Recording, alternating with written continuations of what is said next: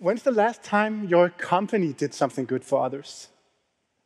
I code artificial intelligence for a living, and sometimes I help companies automate thousands of hours every single year. And in the coming time, AI developers will automate millions of man-hours. In fact, a study done by McKinsey estimates that within the next 10 years, 1/3 of all jobs currently in the world will be replaced by AI, and $17 trillion will be added to the world GDP. So you can say, just like the previous decade was shaped by internet entrepreneurship that disrupted value change, the next decade will be shaped by AI. In 2013, I quit my math studies and started my first company. I worked really hard, and 80 hours every week, and a few years later, I sold my company. I'm one of those entrepreneurs that built a valuable company and sold it. I'm far from the only one. The last decade, many entrepreneurs sold the company, and we've been hailed as the ones generating the financial boom of the last decade. What I want to tell you today is how that might not be the case. What if the last decade had been a financial bust? How many companies do you think would have been built? I dare say that it is easy to build a company in a global economy growing at 4 or 5% annually. So we are at a new dawn. We're looking into a decade, $17 trillion to the global GDP, coming out of a very profitable decade. And let's not forget the decade before that of financial bust globally. So it's fascinating for me, the question of what value actually is. Is value only profit? Can companies just generate profit, or can we do more than that?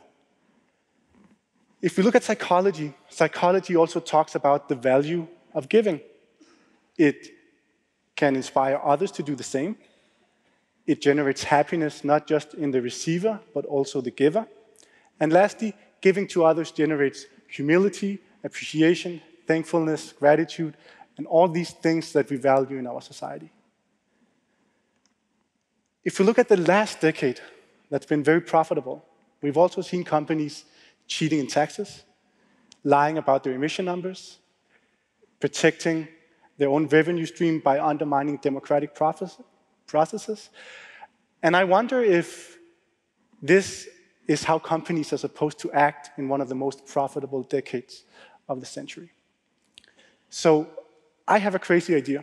What if companies donated 1 day a week for good causes, helping hospitals, other kinds of volunteers? And I know that it's a crazy idea because companies exist to generate profit, right? In the next few minutes, I hope to convince you why a company should actually generate more than that. This is a slide from The Economist. It's the OECD countries. It's the most economically developed countries in the world. And on the x-axis, you see countries by how long they work. So out here, you have some countries that work a lot every week. And out here, you have some countries that don't work so much every week. On the other scale, we have countries that are in the top, very productive for every hour they work, and at the bottom, countries that are not so productive. And look at the correlation. We can see countries, the more they work, it seems that they get less productive. An example of a country out here is South Korea. In the other end, we have countries that are very profitable for every hour worked. That's example Germany. And this chart shows that more work does not lead to more profit. So this is the first observation I want to share with you. The next observation is a study made from University of Central Florida that shows how people react when they work next to artificial intelligence. And at first, you're really happy because it's taking your boring jobs away from you, so you can do something that's nice. And then the computer gets smarter and smarter and smarter than you, so it also takes away some of those parts of your jobs that you really liked. And it turns out eventually everyone gets stressed from working next to a machine like that. We are at a point now where we will work next to it, all of us, and that raises the question of why we should keep working longer and longer and not just automate. So on one hand, we have this OECD study. On the other hand, we have the study made from University of Central Florida. On one hand, longer work does not lead to more productivity. On the other hand, working next to AI will make you stressed. So put them together. Why not work less, and automate more? This is what we do at my company. 4 days a week, we help other companies with AI and how to implement it. And 1 day a week, we help hospitals, organizations like that. For that 1 day a week, are we making any money? No. Are we keeping our shareholders happy? No. Are we okay with that? Yeah, we are actually very proud of it. I understand that after this talk, we can't all go out and do the same thing. And this is why I want to leave you with a historical fact.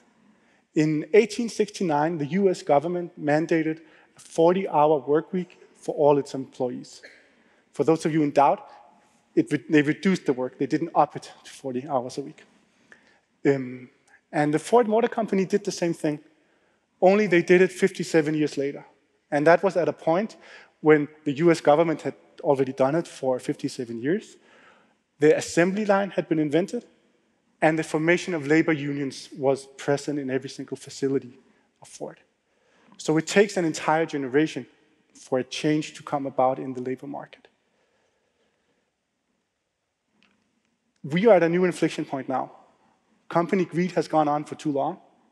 More work will not lead to more productivity. And AI is going to change the labor market.